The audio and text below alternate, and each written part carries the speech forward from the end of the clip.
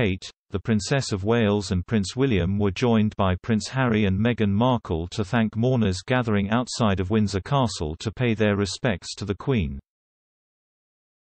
Royal commentator Camilla Tominey noted the Waleses and the Sussexes showcased very contrasting styles in terms of their behaviour when out on duty.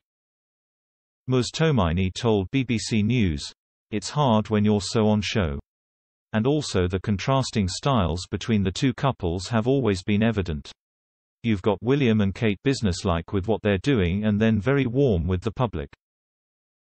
And then you've got Harry and Meghan who are more touchy-feely. Maybe that also reflects their different status now. The Prince and Princess of Wales had grown to be more relaxed with their interactions when conducting official duties in recent years. The pair had initially adopted a very composed attitude, refraining from holding hands or engaging in public displays of affection. Over the years, Kate and William were however seen becoming freer with their gestures, with handholding and supportive touches thrown in every now and then. The Duke and Duchess of Sussex had no qualms with showing their love for each other, keeping close to each other and kissing in public. Body language expert Judy James told Female, "This is a phenomenal and unexpected scene that displays some natural caution and awkwardness in the body language. Although as a statement of intent it seems choreographed as something of a loving tribute to the Queen and in some ways the new King, who took what was maybe the first step in speaking of his love for Harry and Meghan in his recent speech."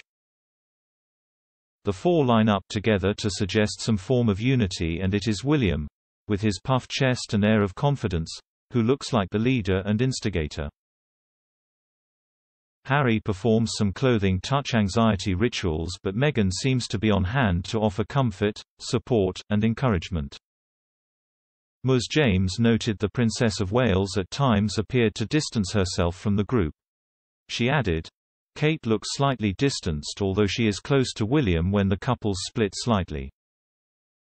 Ms. James said, "When the couple clasp hands it is Harry's fingers wiggling downward while Meghan's are curled around his palm, with her thumb gently stroking his hand.